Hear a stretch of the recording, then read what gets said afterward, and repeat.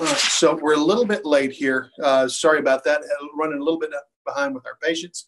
So I want to go ahead and get started. I'm going to go ahead and share my screen and see if we can get this ball rolling. But we're here. We're going to talk a little bit about dry needling for headaches.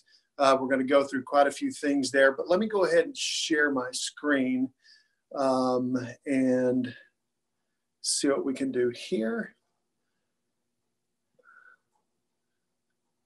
All right, bear with me. Make sure I don't have any technical issues. All right, and I've got a moderator on the other end. Hopefully everything is coming through right now. So let's go ahead and get started here. My name is Luke Haynes. I'm a physical therapist. I have developed what I'm calling the Haynes method of neuromuscular dry needling, and this is something we offer through the Haynes PT Institute. We'll talk a little bit more in a little bit about what our certification process looks like and some of the advances and changes that we're making to that as a result of the COVID-19 situation. But we'll talk about that momentarily. But this webinar is about dry needling for headaches. Definitely, you're not going to get enough out of this to be proficient with the techniques that we're going to talk about. But I do want to demonstrate to you what's part of the curriculum that I teach, which is developed through clinical application. I have been dry needling for about 7 years now. I carry 2 separate certifications in addition to the one through Haynes PT Institute. And I have, in my course of dry needling, have probably seen 40,000 different patient encounters for dry needling through that process, probably at around 250,000 different needle insertions. And so everything that I've taught, a lot of it is research-based, but a lot of it is clinical application, just from what I've seen and what I've seen that it works and what doesn't work. So that being said, let's roll right in. So we're going to take some time today to talk about what the headache protocol is, who it would be beneficial for, what diagnosis and conditions it would apply to, and how and why the protocol was developed. We'll take a look at some 3-dimensional anatomy to determine exactly where the headache protocol is applied to those specific structures. I'll have a model in here briefly, and we will go through each of the 3 different headache protocols. We'll briefly talk about the precautions associated with dry needling, and then we'll review any relevant surface anatomy in that process, and then look at the actual dry needling procedure for headaches. During this webinar, if you have any questions, you can enter them in the Q&A section on the bottom of your screen. Again, moderator will keep an eye on those, and I'll try to address as many of those questions as time allows. I'll probably wait till the end of the webinar to do that. And at the conclusion of this webinar, for everybody that's been online, I will make this available probably within 24 hours after we conclude this. It will be available, and you'll have a link through your email. So patient conditions that would benefit from this protocol. Dealing with headaches, I mean, honestly, we're looking at either primary or secondary type headaches. The majority of what we see are your tension or migraine headaches. Under the primary heading, there's also a cluster headache. The secondary headaches can cover a lot of different things: allergy or sinus headaches, hormone, caffeine, exertion headaches, hypertension, rebound or post-traumatic headaches. Again, the majority of what we see as far as volume of patients tends to fall into the tension headache, and then some more that fall into the migraine. And I have found that dry needling is a very effective treatment tool for both of those. Again, tension or migraine is typically what we'll see. Primary goal treatment is to reduce the muscular tension to decrease the radiating pain symptoms.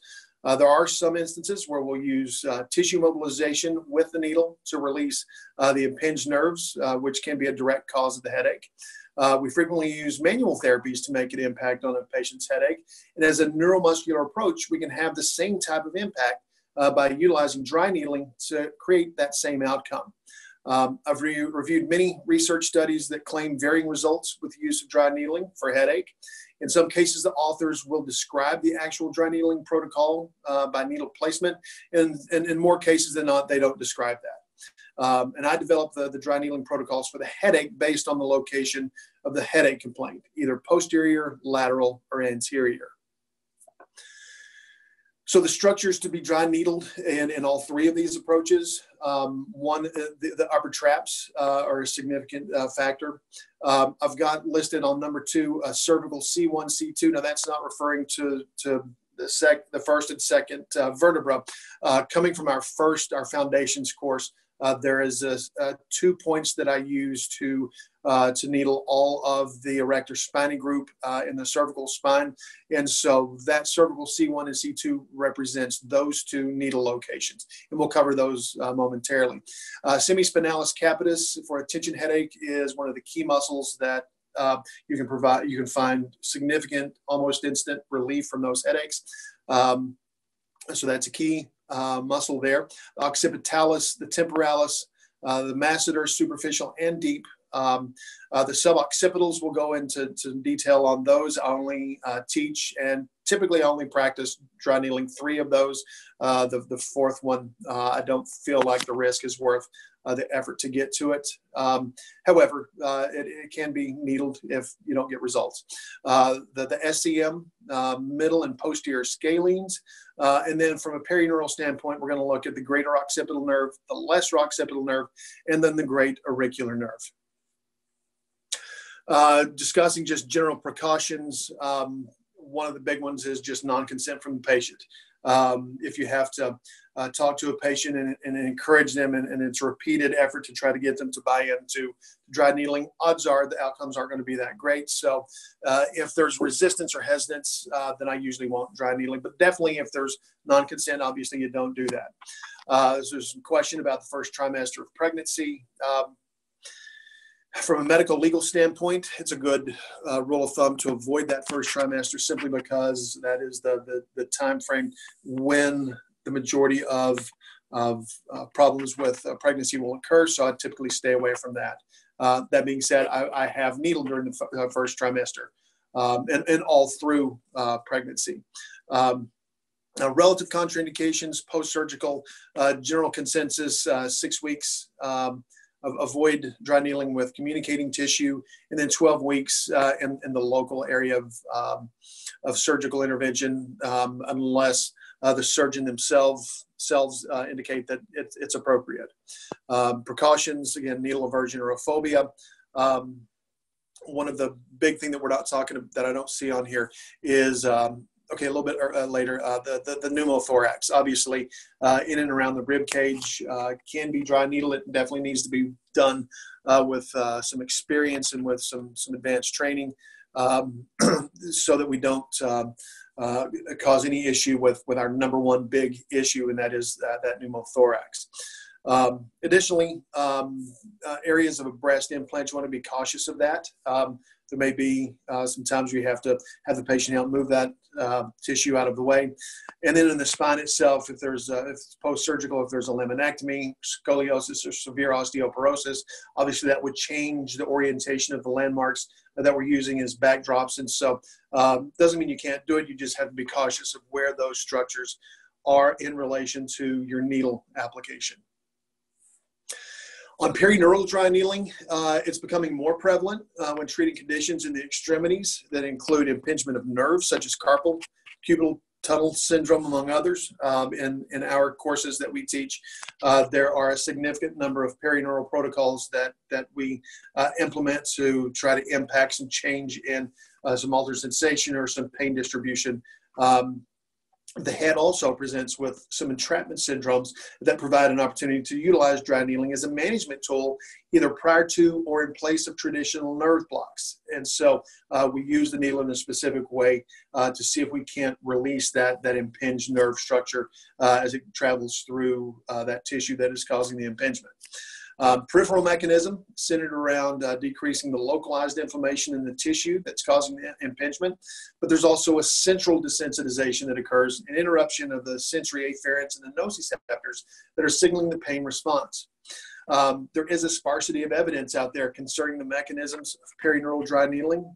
Definitely more research needs to be done. Anecdotally, I can tell you that we are seeing good results. And on to surface anatomy. So with dealing with headaches, anytime we're dealing with the neck and the cranium, several things we want to look at, just relatively speaking, in the cervical spine, the hyoid bone lines up approximately with C3, the thyroid venosh with C4, thyroid cartilage with C5, and then the cricoid cartilage with C6. The majority of what we're going to do today has more to do with, in this second picture that you see on your right side of your screen, with the mastoid process, with the transverse process of C1, and then the articular pillar down C2 through C7. Of particular interest, so you definitely see the spinous processes, 2 through, well, here it's indicated 2 through 1. Can't palpate C1, obviously, but again, to the lateral aspect, the transverse process. We definitely are going to want to be able to palpate the external occipital protuberance, which is indicated in the upper aspect of the diagram, and the lines coming across, which are the superior nuchal line, and below that, which I don't have marked, the inferior nuchal line. So those are some landmarks that we will either palpate or we will target with our needles. So the headaches, the primary and secondary. Let's talk first about our posterior headaches. In this case, our patient is going to be in the prone position. We're going to target the cervical stabilizers and the movers. Our primary locations are our upper traps, our levator scap, those C1, C2 from our foundations course locations, and the semispinalis capitis. Our secondary locations are going to be the greater occipital nerve and the occipitalis, and then tertiary location is going to be the suboccipitals.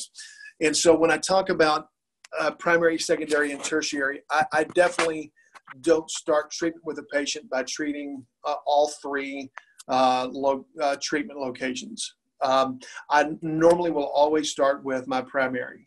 So in this case, upper traps, levator, the C1, C2, and semispinalis capitis. And normally that's going to get what I'm looking for as far as pain relief. Next visit, patient comes in. If I haven't noticed a significant change in their symptoms, then I'm going to add that next layer in. I'm going to throw the greater occipital nerve in, and I'm going to throw the occipitalis in. If they return following time, then I'll probably throw in that tertiary. So it's a layered approach to treatment. A person that comes in, last thing I want to do is hit them with 22 needles at one time, especially when my primary location is normally where I'm going to see my biggest change in their symptoms. Obviously, all of this is dependent upon your physical examination, your neurological screen, and your gross assessment of the patient. But this is, in my practice, has been the key way to go after that is hitting those primary locations first and then targeting that on a layered approach. On the electrical stimulation, I have found that electrical stimulation says 20 minutes. Research supports 20 minutes. I found that anywhere from 10 to 20 is an adequate amount of time depending on their tolerance. I like to use a burst frequency from 2 to 3 hertz up to 75 to 100 hertz. Again, just depending upon their tolerance to stim in those needles. I will use a multi-channel stem unit to deliver that stem. If they're contraindicated to electrical stem or standard e-stem contraindications, then I'll leave that off, and we can do some needle manipulation to get a little bit more of a response. But 95% of people that I treat will receive some sort of electrical stimulation to that needling configuration. And so we'll move on to a graphic presentation here. So that primary level is the upper traps, levator scap, that C1, C2, and the semispinalis capitis. And so those are fairly easy to get to. Prone position. It could be done in a seated position, but it's easier to get them to relax to do that. And so the second piece, the secondary up, greater occipital nerve, occipitalis, and then finally we'll drop down and catch the suboccipitals. And so once we go through these, we will come back and do a demo of these needling placements. And so that's what the posterior aspect, and the majority of times I see that provides a significant amount of improvement. Definitely requires a home exercise program to deal with this. Most of our headache patients are also going to be presenting with some sort of a posture issue, some sort of an asymmetry or dysfunction that we're going to have to deal with traditional therapy. But some good responses on the posterior aspect there.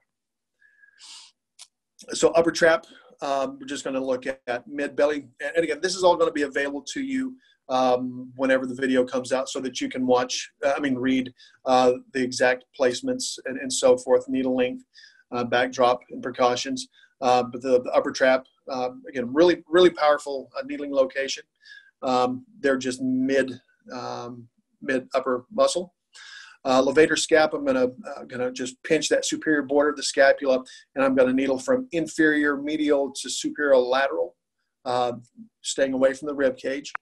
So here's the C1 and C2 spot. Obviously, so here we're gonna catch splenius capitis, spinalis cervicis, semispinalis capitis, semispinalis cervicis, and the multifidus with one needle location, approximately at C6. The last splenius cervicis kind of skips that area, so we drop way down to the spinous process of T4 to actually get that last piece of the rectus spinae that's coming up there. So two really good spots to catch all of that cervical erector spinae group. And then the semispinalis capitis, again, I find that this is a significant location of muscular stress and tension for people that are dealing with headaches. Really good response out of needling that. Just going to locate that tender aspect and needle superiorly toward the cranium. And then the greater occipital nerve. So there are two places, and the next slide is the occipitalis itself. So the upper red dot that you see on that primary location is the location for, actually it could be a little bit more lateral actually, but you'll catch the occipitalis there. And then the greater occipital nerve is going to move through that fascial plane where that second dot is located, and we can do a tangential needle application into that, and then manipulate that needle to see if we can't improve some space for that nerve to come through that fascial plane. And so that's what we'll look at there. The perineural protocols have their own primary, secondary, and in some cases tertiary, and some segmental needling locations. In this case, for purposes of this webinar, I'm really just focusing on where those nerves break through the fascial plane. And then occipitalis, we're just going to be over 3 or 4 finger breadths, and then superior 3 or 4, and we'll just take a really oblique angle into that muscle as well. The suboccipitals, I traditionally will only needle 3 of these. Again, the fourth one can be needled, but its proximity to the foramen magnum, I try to minimize risk as much as possible, and that's one I feel like I can stay away from and usually still have really good outcomes. But the obliquus capitis inferior, and we'll go over this. There's really nice landmarks to palpate and locate that. Needle insertion. We move on to the OQ superior. Likewise, using the mastoid process and the external occipital protuberance to locate our needling location for that. And then the rectus capitis posterior major. Again, coming off of a spinous process of C2. Finger breadth lateral, and we'll direct towards the inferior nuchal line for that needle placement. So let's move on to the lateral headache. You know, person that's got that headache out there on the side. Probably not quite as common as the posterior, but we still have people that present with this.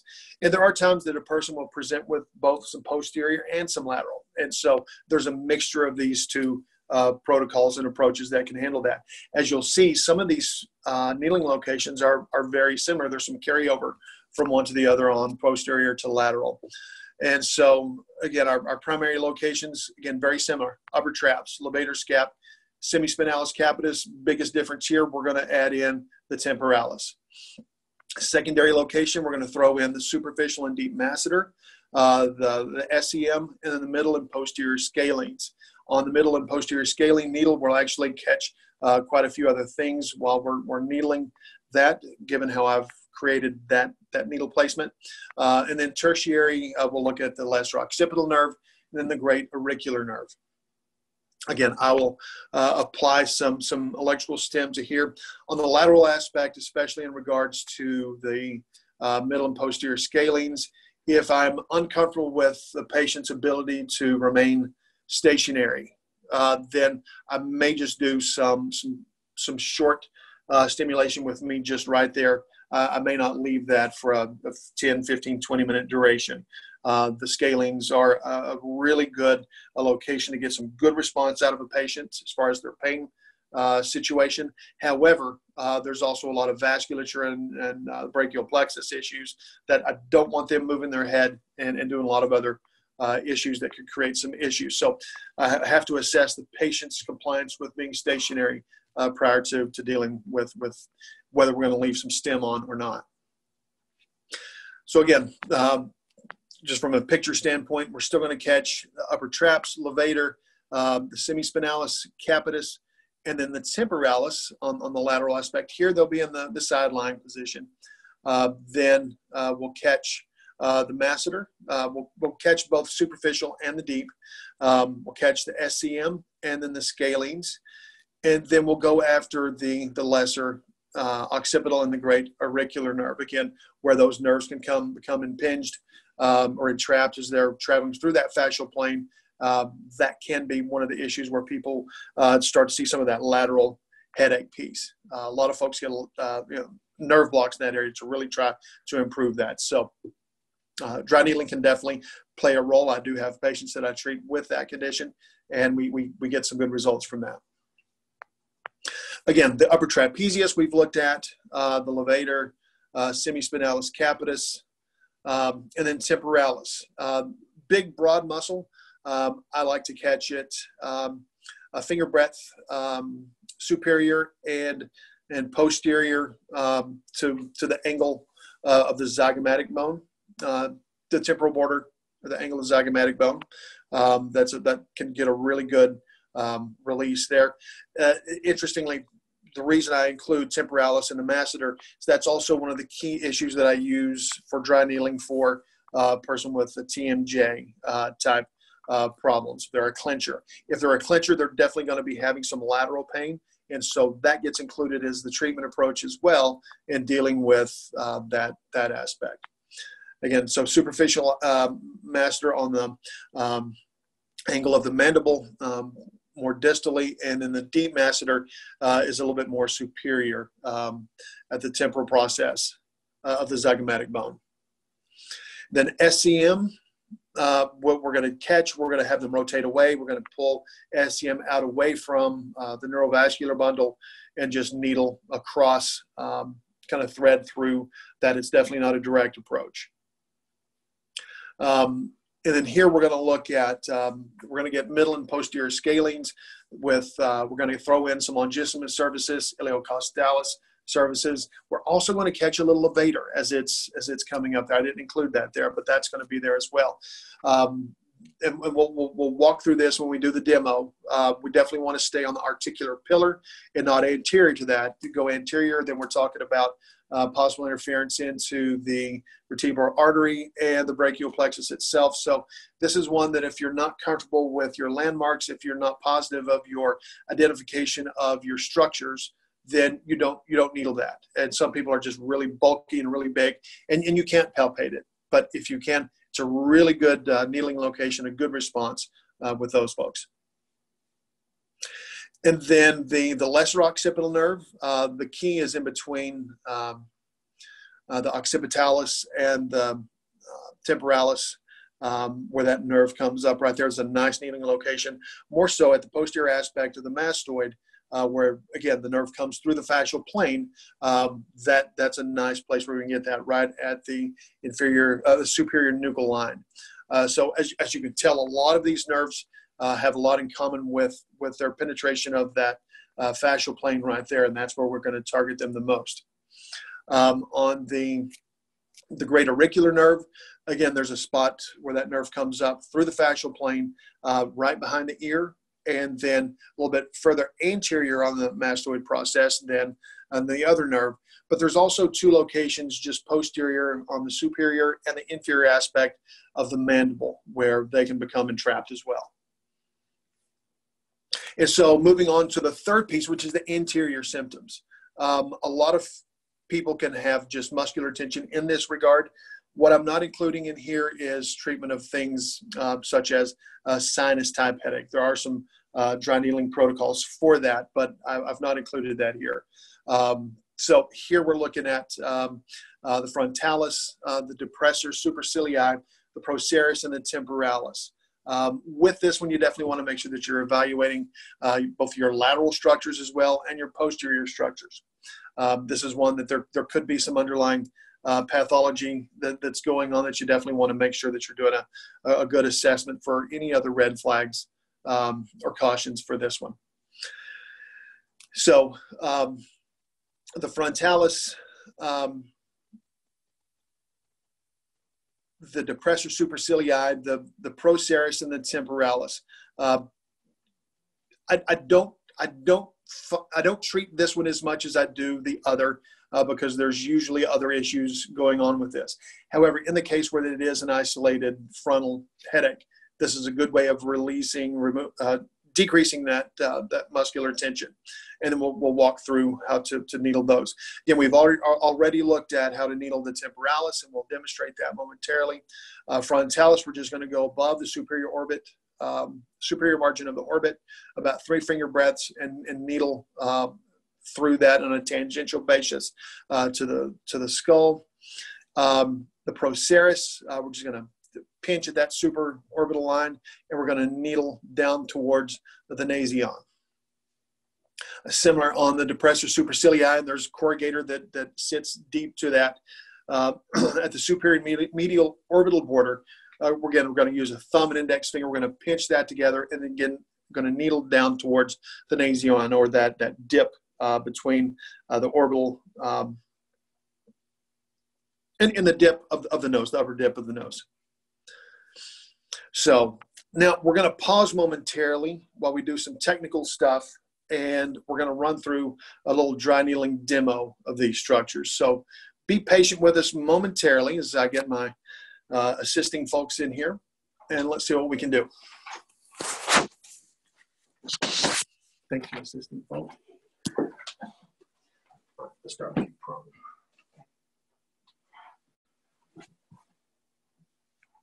So I have a spell on. Do you want me just to be enough? Would that be helpful? Yes. Okay.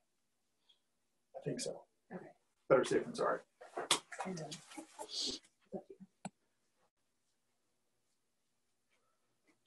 yes, for later. Okay, that way you can get to everything.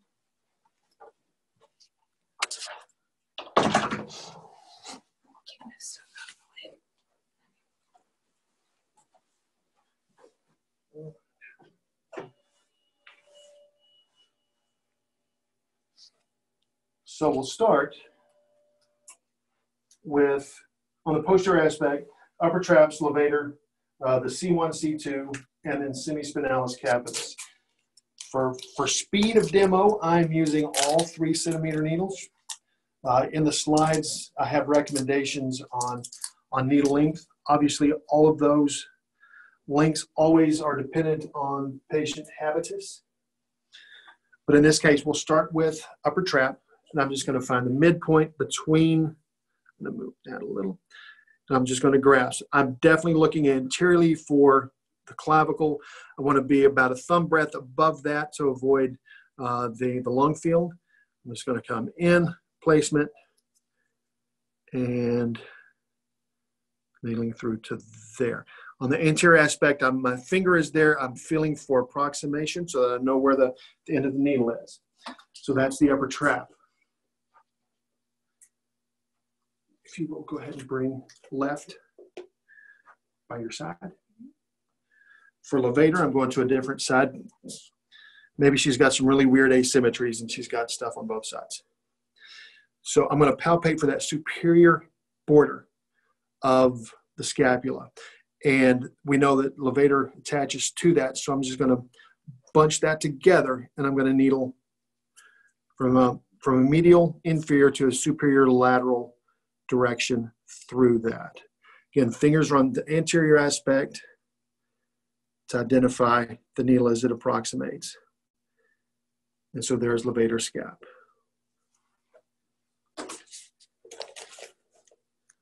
We'll move on to C1 and C2, which is at the spinous process of C6 and of T4, which catches all the cervical erector spiny group.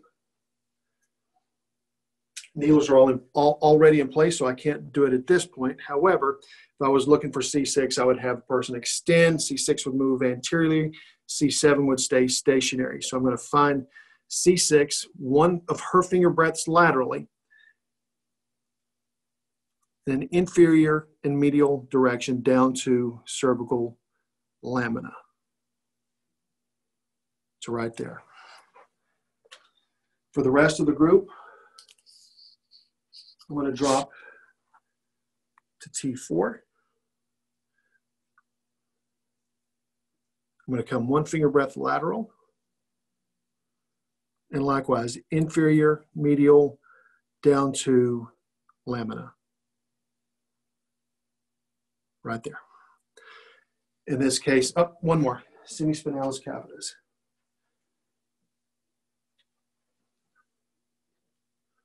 So I'm going to feel for external occipital protuberance.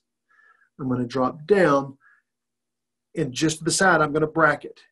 In that location is semispinalis capitis. And most of your people with posterior cervical headache complaints are going to be right there. Odds are you're going to have to get right in the middle of all the hair. And I'm going to get the needle in, and then I'm going to direct it almost at a 45-degree angle towards the cranium. To right there. That is a powerful needle for reducing headaches. Okay.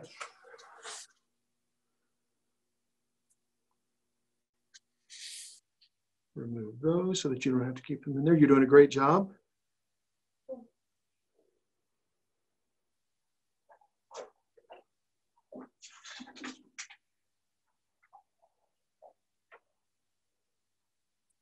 All right, so we'll look next at the occipitalis and the greater occipital nerve. And if you'll bear with me patiently, let's open up some more needles. There's not a fast way to do this.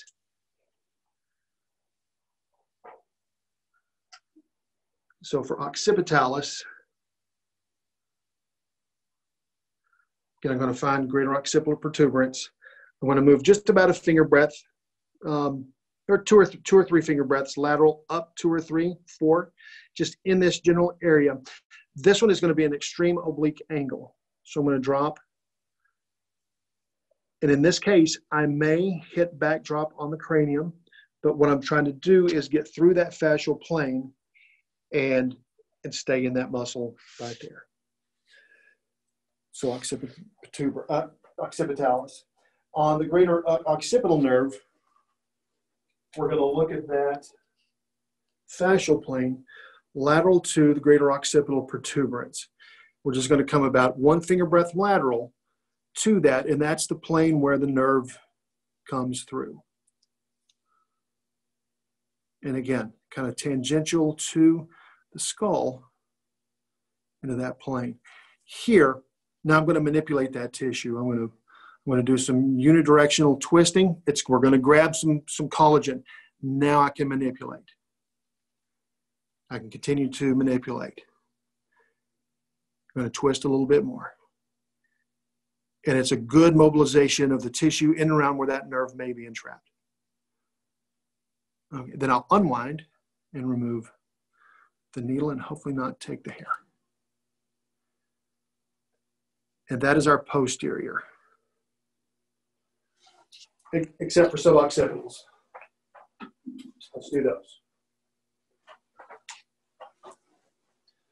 You doing okay? Good. All right.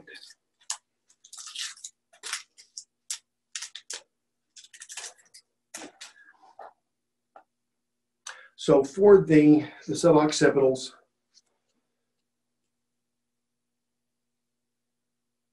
the first,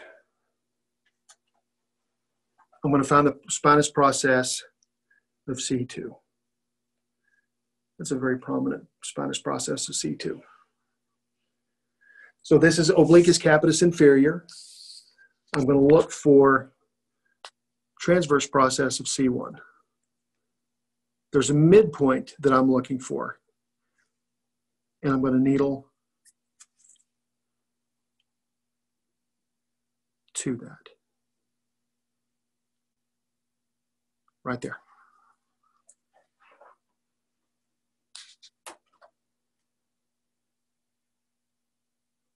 Obliquus capitis superior, I'm going to find the, you don't want to lose that needle, mastoid process, greater occipital protuberance.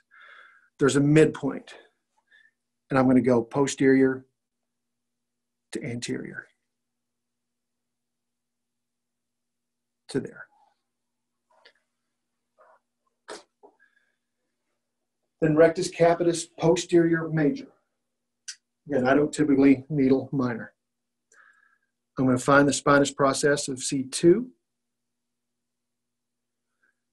and 1 finger breadth lateral with about a 15 degree, 20 degree superior angulation.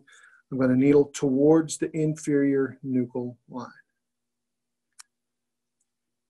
And those are the 3 suboccipitals that I'll needle.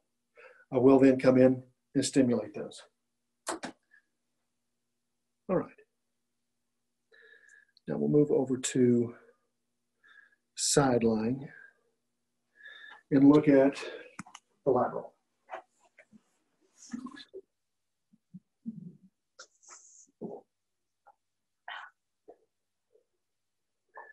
Doing a great job.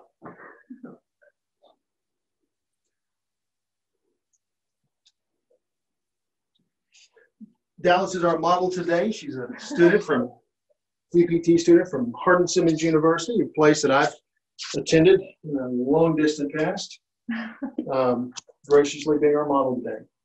So on the lateral aspect, we talk about the upper traps, levator's cap, semispinalis capitis. We've already needled those, so I'm not going to put her through the torture of doing those again. But we will come now to temporalis. Grab some needles.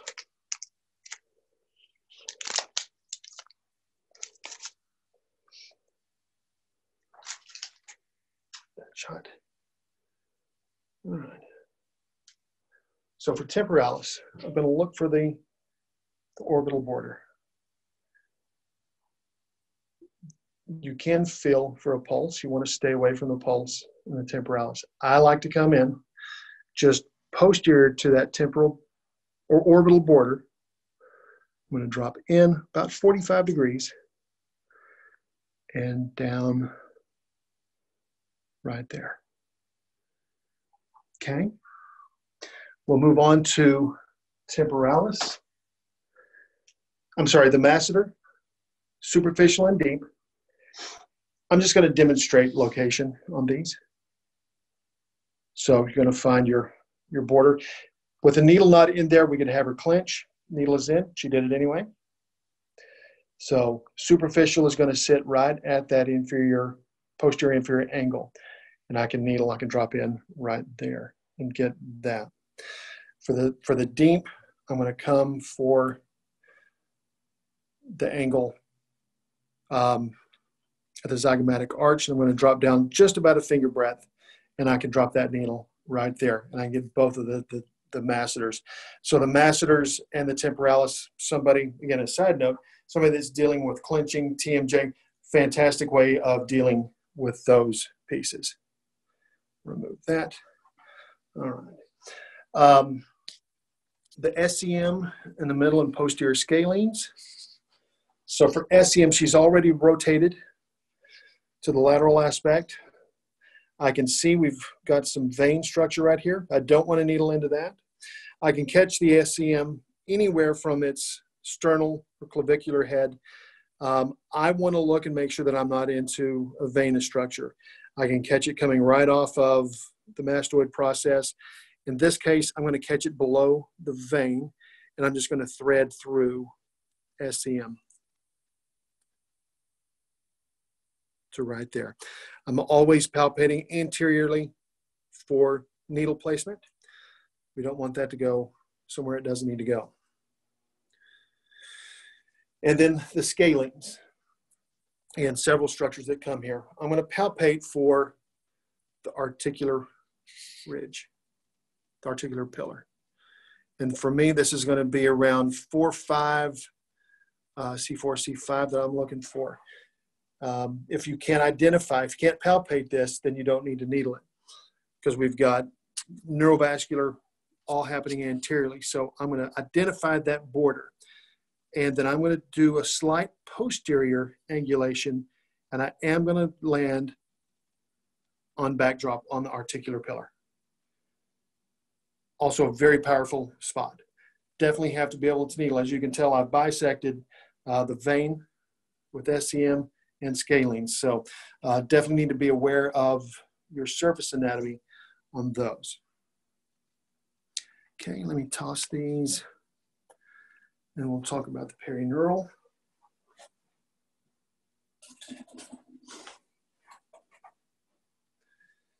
So for the lesser occipital nerve,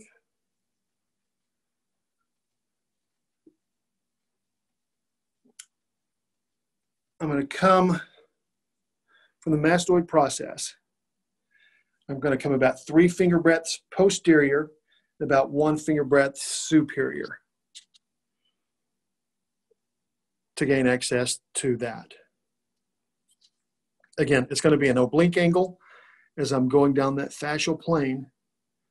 I'm going to come in, and then I'm going to rotate and then manipulate that tissue. It can take several to many rotations before the collagen winds around that needle, but a very nice way to break up some tissue that's impinging and trapping that nerve. Similar, we can drop over to the great auricular nerve.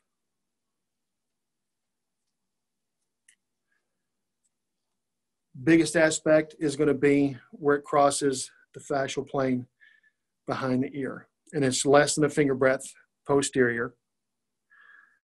So I will drop. Good for this? Mm-hmm. All right.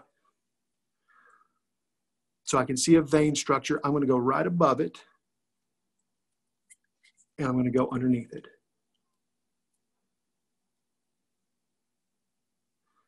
And I may have to redirect a little bit. And so then again, I will some unidirectional twisting, and then I can mobilize that tissue right there.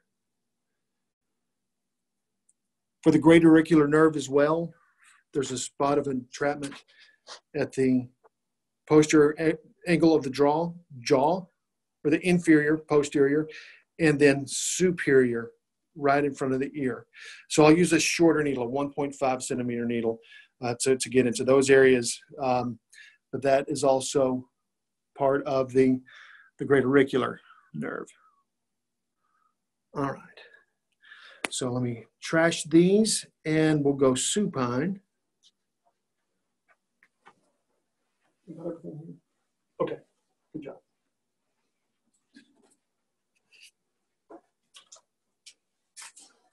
I will be kind.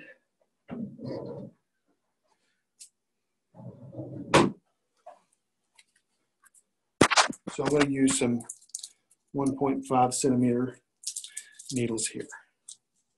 Super small. So the first one, frontalis. I'm going to find the apex of the orbital margin, and I'm just going to come up about 3 finger breadths. And insert. Again, it's going to be tangential to the skull.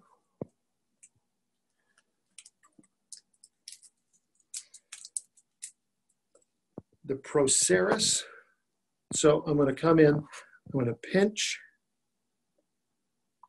and drop towards the nasion. Right there. The depressor supercilii and the corrugator are at the medial angle of the orbital ridge. I'm definitely palpating. You don't want to needle into the eyeball. So I'll needle there. Very good. And then lastly, because it's so prominent, we'll come back. We've already done it, so I'm not going to do it again, but I would catch the temporalis as well. And so those would be the 4 pieces of the anterior aspect. All right. Unless you want to keep those, I will retract. Go ahead. All right, you are clear. All right, give us one moment and we are going to reprocess and do some technical things. I've got a few more things I want to talk about.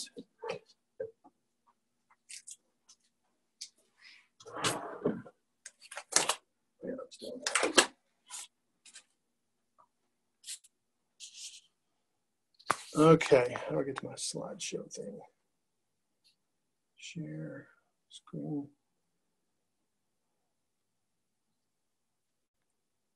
Okay.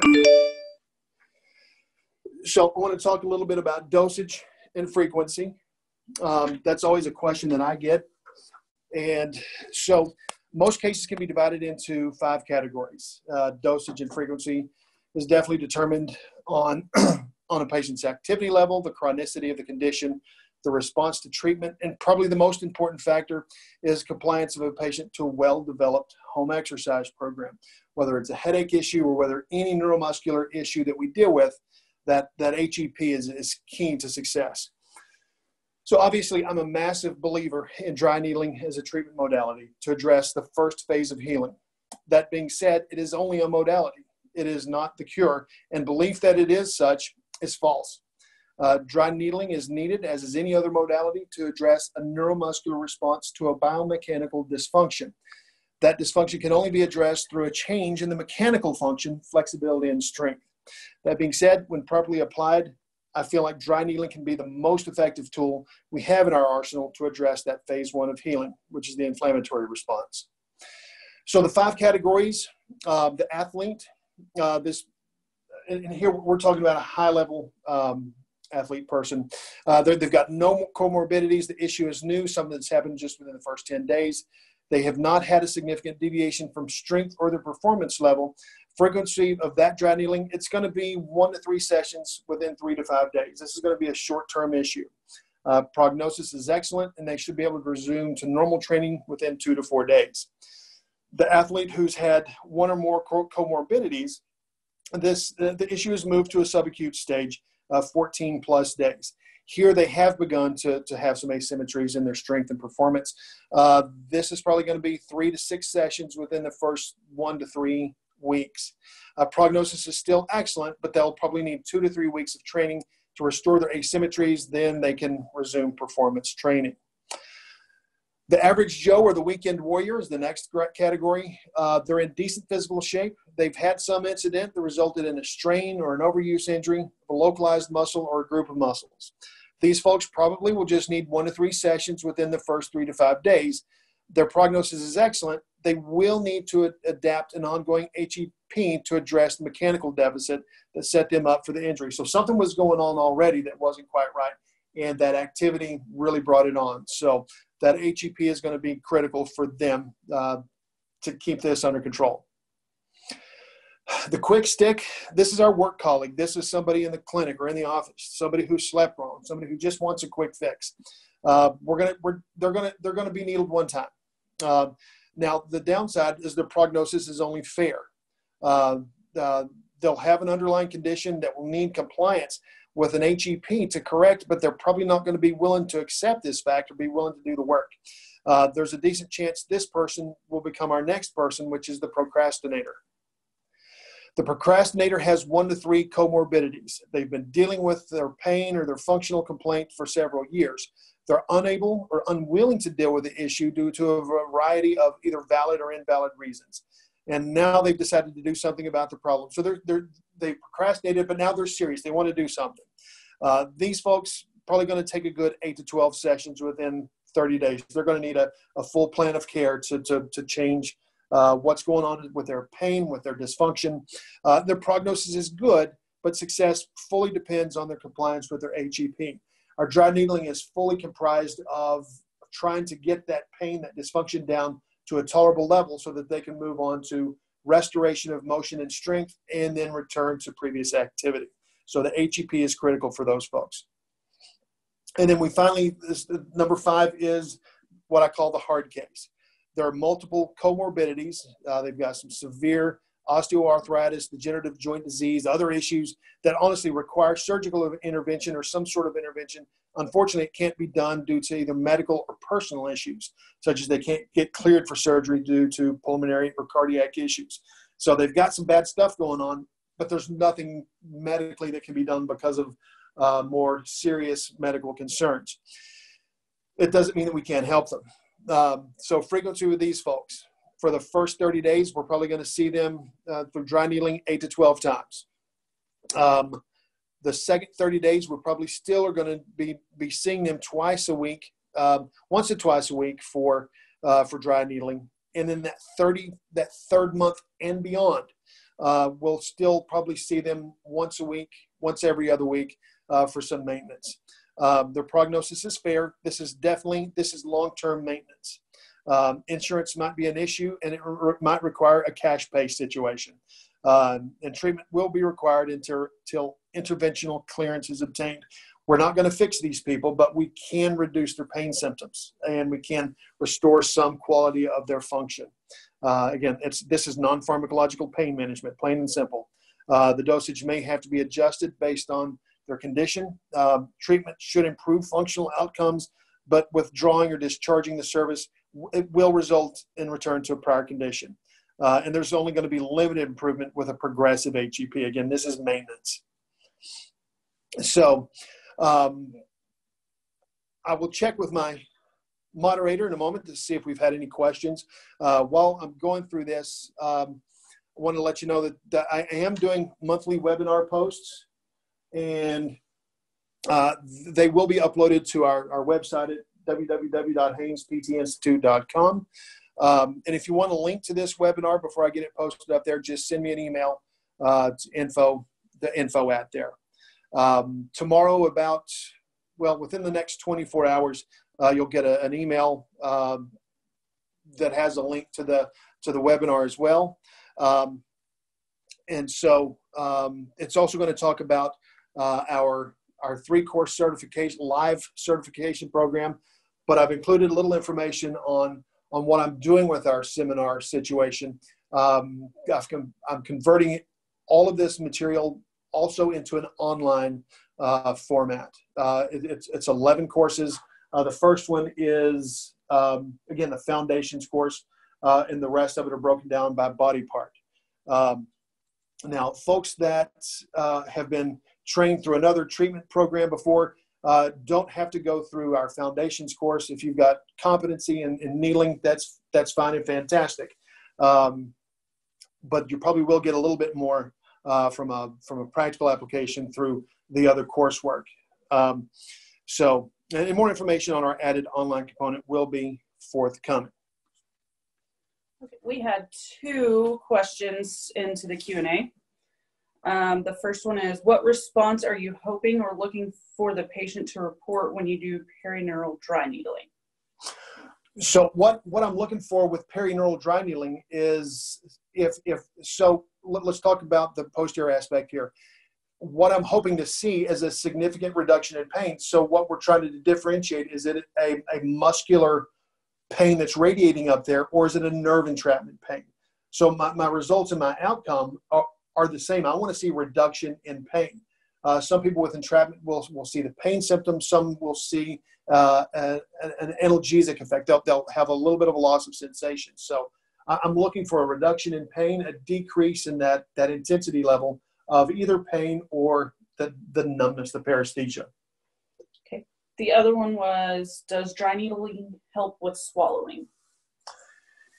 You know, as far as I'm aware, I don't know of a whole lot of information about dry needling related to swallowing. Now, there are a lot of the muscles in the anterior aspect that do address that aspect. When I do my craniofacial dry needling, we just did from, say, the orbit up. We can do a lot of the dry needling much lower into the digastrics and the muscles down into the bottom of the mouth.